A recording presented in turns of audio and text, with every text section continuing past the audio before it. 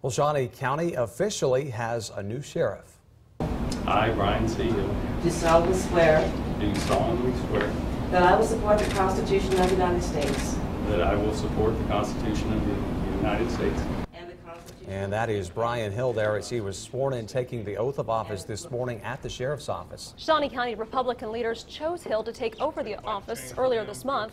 Now, Sheriff Hill says he spent much of the morning getting up to speed with the tasks and issues he'll be overseeing. Right now, everything's going good. I'm up to speed on most everything that's a hot button issue here, and so we're going to hit the ground running today. As soon as I leave here, I have meetings with DA Kege and Chief Cochran over a few issues and some things that we'd like to address and clean up. So I'm going to be busy for the next couple of weeks.